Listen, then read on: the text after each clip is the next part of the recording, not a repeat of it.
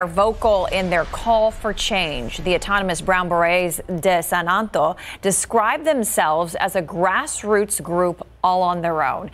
They usually focus their efforts around protecting indigenous tribes, but have recently turned their attention to the Black Lives Matter movement.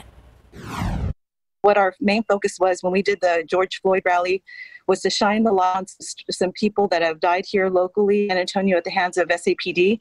And we've been working with those families for years, and we continue to work with those families. So our main focus right at this moment is to help those families' voices be heard. While they have been a part of peaceful protests, one member has said the organization offers, quote, security as an alternative to SAPD, end quote. They have also called for a radical defunding of the department. Tomorrow, they will be one of the many voices in tomorrow's town hall on policing and protests, along with Police Chief William McManus.